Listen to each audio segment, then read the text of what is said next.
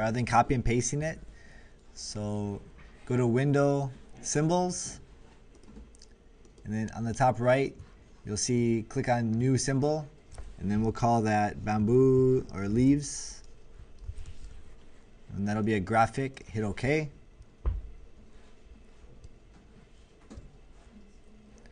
Now I'm going to resize it a little bit. So we have this really helpful tool on the left. It's called Symbol Sprayer Tool, Shift S. And basically that lets us spray the symbols, which are our leaves, all over the bamboo. Now from there we can have a lot of options. There's shifter, so if we want to shift some, like if there's some that's falling off of our tree, we can put those back using that shifter tool. You can also do the scruncher, bring them more closer together. You can also size if you want some big, some small. You can do that right there. You can do the spinner, and like that changes some of the direction. So if you want to mix them up a little bit so they look more natural, that'd be nice. There's a stainer tool that basically lets you change the colors a little bit, make it more. So I can choose a different color and just do a stainer tool, and notice that it's a different shade now. Okay, so I can even have some light ones.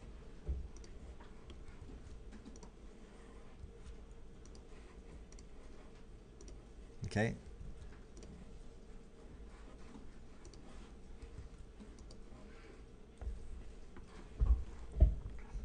Maybe those got too much sun.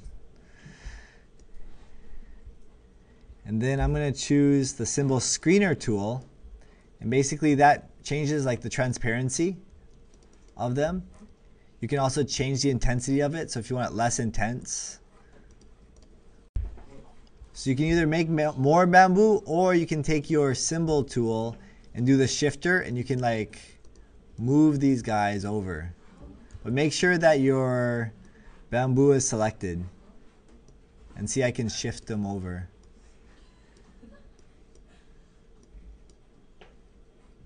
Something like that. Okay.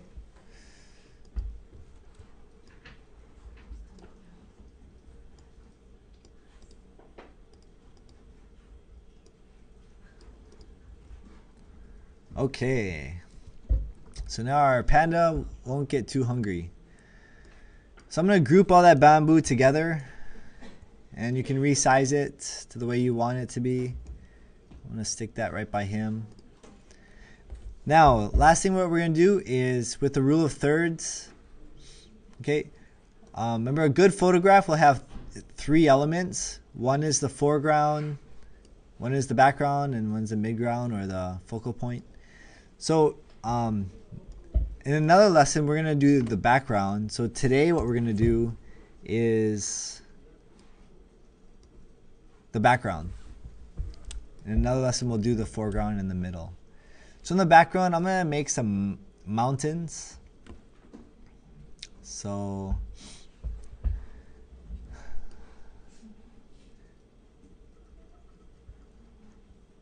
or you can choose a sun, like maybe I'll make it the sun setting right here, make that yellow.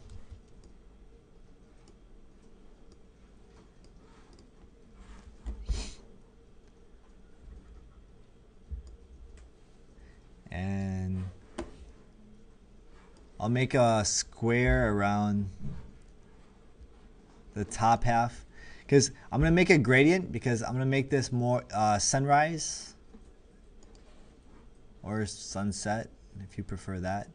But make a gradient for the background. And we're going to choose use a 3-color gradient background. So remember, go to Window, Gradient to get your gradient. It's up. And then type would be linear. And it would be like from bottom to top, not left to right. Now when you go bottom to top, you're gonna click, hold on the shift key to have a straight line, and then draw your arrow up.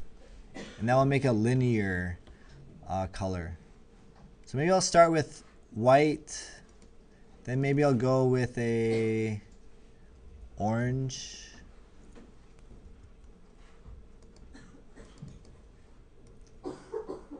So you can just drop that right in there.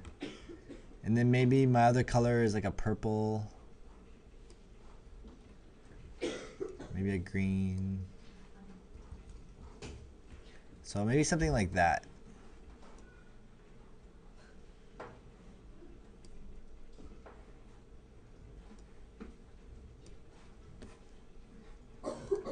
Okay, so that's my background of the sky. I'm going to hit Command Shift left bracket to send that to the back. And then my sun is going to be here.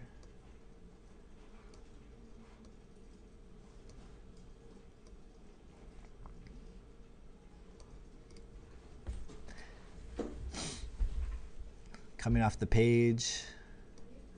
And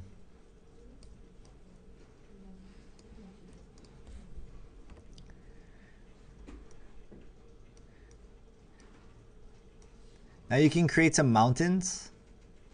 For the mountains, you could use your pen tool.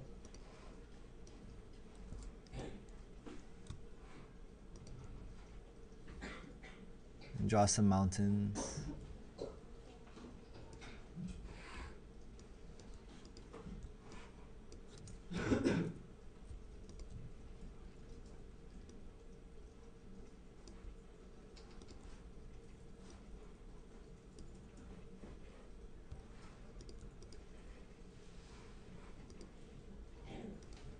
And usually mountains are like grayed out because of the sun.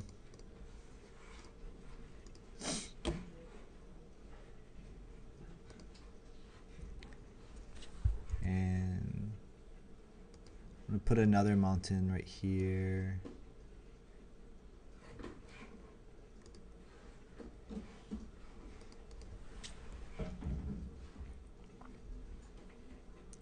And that's going to go behind the bamboo. You see your layers palette? It would probably be a good idea to stick your background layers in a new layer in the back. So what you can do is, see I have layer 1. I can call this like middle. That'll be my middle ground. And then my layer 2 I can call background.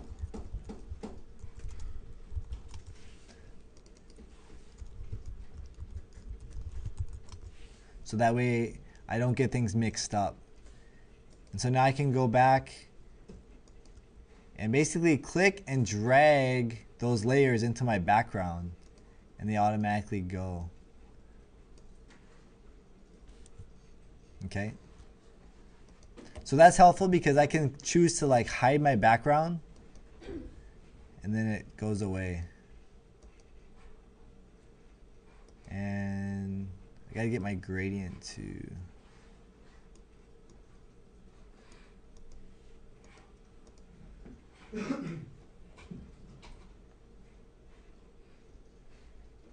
stick that in there. So in your layers, you can rearrange your layers. So notice my background, I need to move that layer down, which is the sunset. So I'm going to move that down. And there we go.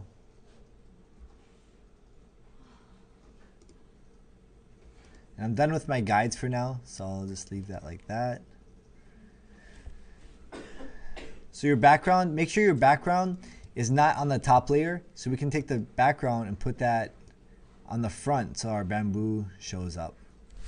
So in the next tutorial, we'll be doing the foreground and other stuff for our panda bear. And so you can make a mountain, like mine are hills, but you can make a mountain. Make sure you have 3 colors. You can do a sun.